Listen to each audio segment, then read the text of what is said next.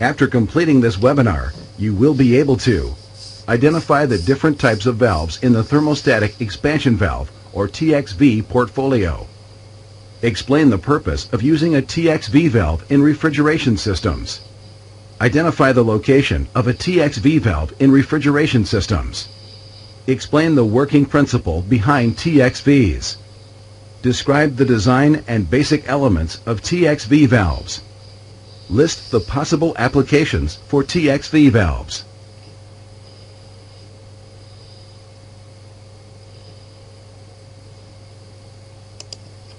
Here you can see a basic refrigeration system with a compressor, evaporator, thermostatic expansion valve or Txv, and condenser as the main components.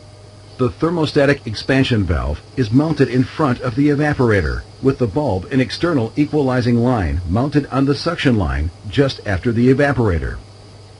Generally, Txvs are used to regulate the amount of refrigerant liquid being injected into the evaporator.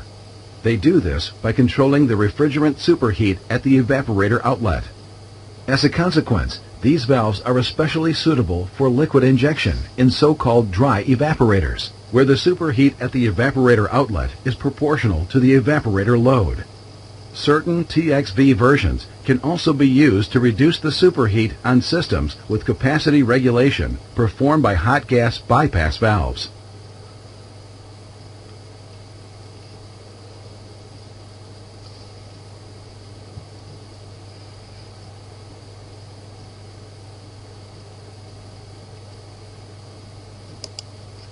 The Txv portfolio consists of three different families of valves: small Txvs and large Txvs. The small Txv valves that are used for refrigeration units with a power rating of up to 26.5 kilowatts consist of T2 TE2, TU TC, and TD1 valves. The large Txv valves that are used for refrigeration units with a power rating above 26.5 kilowatts consist of TE5-55 and TGE valves. In addition to this, two large Txvs, PHT and TRE80, are available, although both are scheduled to be discontinued in 1 or 2 years' time.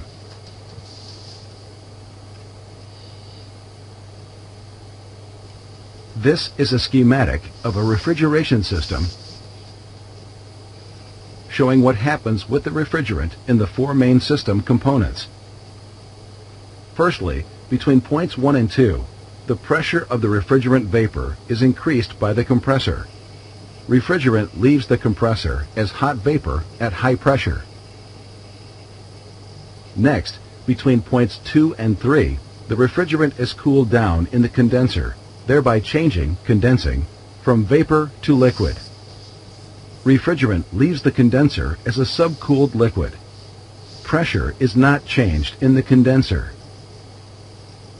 Then, between points 3 and 4, the liquid refrigerant expands because of the pressure drop in the throttling device, thereby dropping in both pressure and temperature.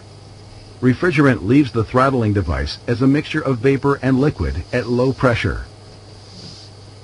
Finally, between points 4 and 1, the refrigerant is heated in the evaporator, thereby evaporating, the remaining liquid to vapor. Refrigerant leaves the evaporator as superheated vapor. Pressure is not changed in the evaporator. As mentioned in a previous slide, the throttling device, from now on called thermostatic expansion valve, controls the superheat at the evaporator outlet point. 1. Because the compressor can be damaged if liquid enters it through the suction connector, it's important to always maintain a certain minimum level of superheat in front of the compressor. The simplest way of doing this is to use a fixed throttling device, such as a capillary tube. This is typically done in, for example, household refrigerators and in other simple systems where optimization is not a selling point. A fixed throttling device can, however, only be effective for one set of operating conditions. This is where the Txv has a huge advantage. Because the Txv is a modulating valve, it will regulate the injection of liquid refrigerant in the evaporator in proportion to the actual operating conditions. This means it prevents liquid passing to the compressor independent of operating conditions. For the expansion valve to operate correctly, it's important to always have 100% liquid in its inlet connection. To guarantee this, it's important to maintain a certain minimum of subcooling in the liquid line point. 3. If this is not possible, flash gas may develop in the inlet of the throttling device, and this will lead to starvation of the evaporator because of a drop in the injected amount of liquid.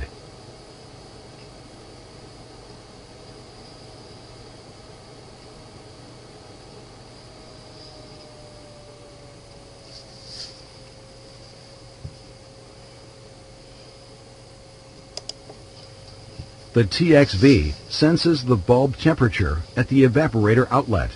The bulb temperature is, by means of the evaporating charge, converted into pressure, P-bulb, which through the capillary tube is transferred to the top side of the diaphragm. The evaporating pressure, P-evap, is led to the underside of the diaphragm, either through the external equalizing connector or through a hole inside the valve. Together with the force from the valve mainspring, F-spring, the two pressures achieve a pressure balance which represents the requested superheat, or SH, at the evaporator outlet. Depending on the actual SH value, the Txv orifice will open or close. If the load on the evaporator increases, the increasing superheat will in turn increase the bulb temperature or pressure.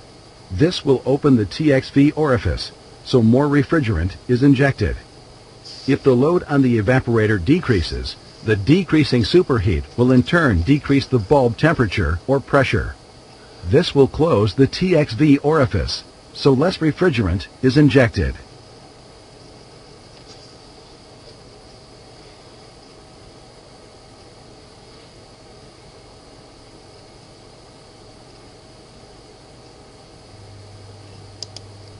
In this slide, you can explore the way the Txb valve works. Click on the gray button in the bottom right corner to start the animation.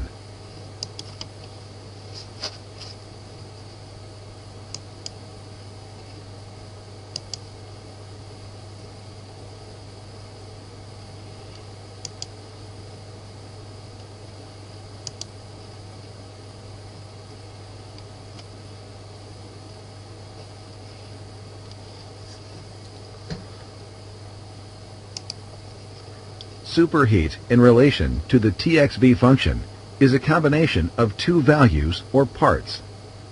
The first part of the superheat is called static superheat, or SS. This is the number of degrees of superheat needed for the valve to overcome the closing force from the Txv mainspring. SS is measured at the Txv bulb position. An SS of 0 degrees would mean that the last part of the refrigerant liquid is evaporated at the bulb position. Ideally, in order to help prevent liquid passing the Txv bulb and ending in the compressor, the SS value should be around 2 to 4 degrees. This would mean that the last liquid is evaporated before the refrigerant reaches the Txv bulb. The second part of the SS is the opening superheat, or OS. This is the number of degrees of superheat needed for the valve to actually open and start to inject refrigerant into the evaporator. The combination of the two superheat values is referred to as operating superheat, or OPS, or total superheat. This value is what the customer or fitter can measure on their refrigeration system. The OPS can be changed either by adjusting the SS or by selecting a larger or smaller orifice. However, once the valve has been mounted in the refrigeration system, only the SS can be adjusted. The OS is fixed in the Txv design.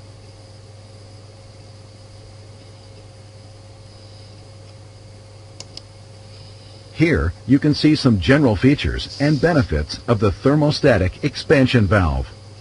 Constant and proportional injection regulation, compact design and little need for specific mounting, 100% helium test in factory, easy adjustment of superheat, reliable delivery service. Danfoss offers worldwide sales and technical support for the entire product portfolio, as well as a complete range of products, not to mention high-tech diaphragm design and production equipment.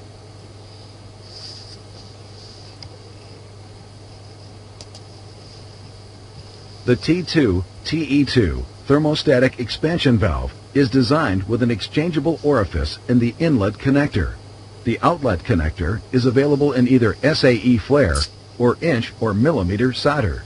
The valve body is brass, and the diaphragm housing, capillary tube, and bulb are made from stainless steel. This valve has been in the market for more than 40 years and is widely used. In this slide, you can explore the way the T2 TE2 valve works. Please click on the function button in the bottom right corner to start the animation. Move the slider between low and high load to see what happens when the load on the evaporator changes.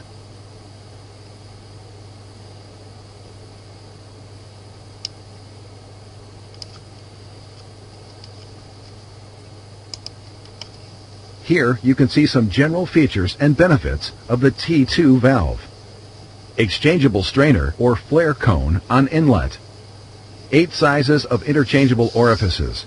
Correct capacity size can be chosen. Orifice assembly with stainless steel cone. Large temperature and application range. 6 charge versions, range or MOP. Valves for special temperature ranges can be supplied. Stainless steel bulb and optimized bulb strap. Design protected valve design. The TU-TC thermostatic expansion valve is designed as a completely hermetic valve with easy to solder bimetal connectors. Only solder connectors are available. The entire valve is in stainless steel.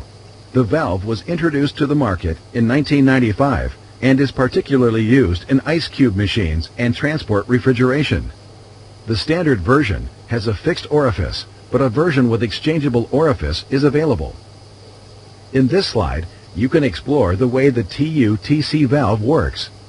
Please click on the function button in the bottom right. Move the slider between low and high load to see what happens when the load on the evaporator changes.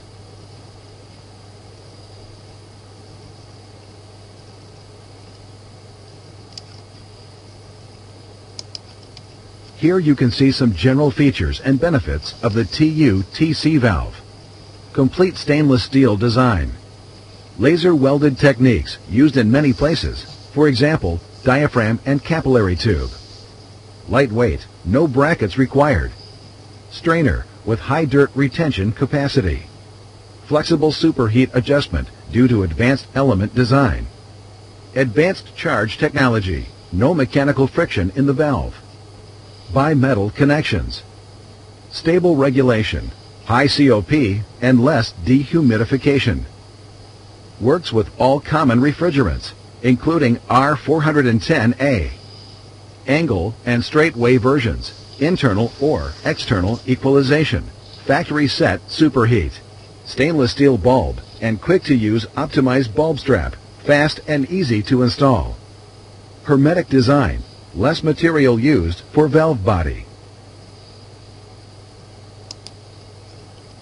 The TGE thermostatic expansion valve is designed as a hermetic valve with copper connectors. Solder SAE flare. Here you can see some general features. The TE5-55 thermostatic expansion valve is designed as 3-component take-apart valves, thereby facilitating flexible installation and easy service. For TE5, both SAE flare and solder connections are available. For TE12, 20, and 55, only solder versions are available. The valve type was originally introduced to the market more than 40 years ago, but has been updated a number of times, most comprehensively in 2011. In this slide, you can explore the way the TE5-55 valve works. Please click on the function button in the bottom right corner to start the animation. Move the slider between low and high load to see what happens when the load on the evaporator changes.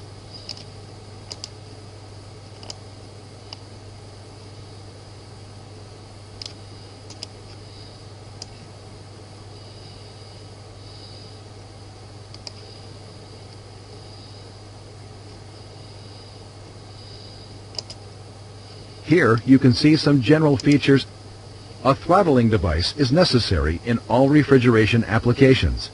In the most basic systems with little demand for optimization, a capillary tube may be used.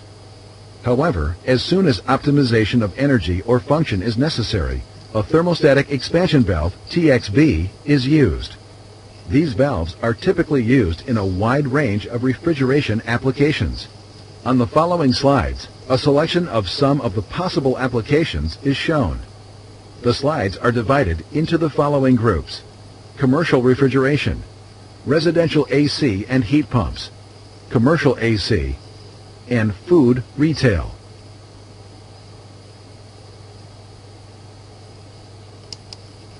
Typical applications for expansion valves in the commercial refrigeration section include glass door merchandisers and vending machines, milk tank cooling, transport refrigeration, for trucks or trailers with temperature control, containers, and railway refrigeration, along with compressed air dryers, industrial kitchens, and cold rooms. The expansion valves typically used for commercial refrigeration are T2, TE2, TU-TC, TGE, and TE5 to 55.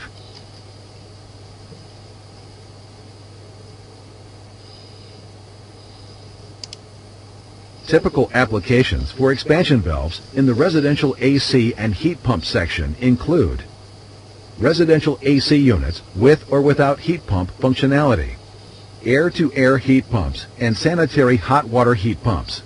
The expansion valves typically used for residential AC and heat pumps are TU and TD1.